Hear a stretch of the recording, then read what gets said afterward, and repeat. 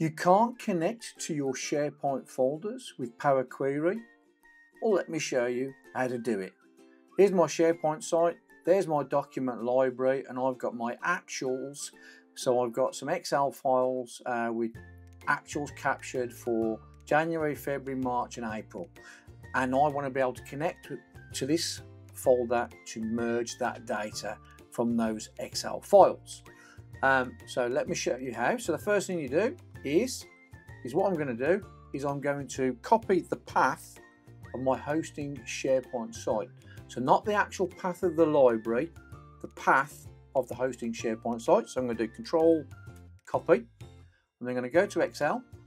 So I don't have enterprise license here, so I'm going to do Data Ribbon, Get Data, and I'm going to do From Other Sources. So you'll see I don't have online services, I don't have more options, and I'm going to select Blank Query. Then in the formula bar, I'm going to type this. I'm going to do equals SharePoint, and I want SharePoint contents, like so. I'm going to do an open bracket. I'm then going to do a double quotation mark, and I'm going to paste that SharePoint path in. Control V, and then go to the right of those quotation marks and do a comma. I'm then going to do an open square bracket, and I'm going to type API with an uppercase A, and then version with an uppercase V, like so, equals 15. And I'm going to click the tick. And there we go. So you can see shared documents, which is my document library. I'm going to click that table there. I'm then going to click table for sales data.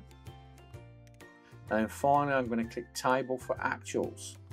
And there are my Excel files, like so. Yeah. And then if I just sort those, let's just sort them. So I've got 1, 2, 3, 4. I'm then going to remove other columns because I don't need them now. I'm then going to click the double downward arrows here to combine the data. And here we have, I'm going to select sheet 1, I'm going to click OK,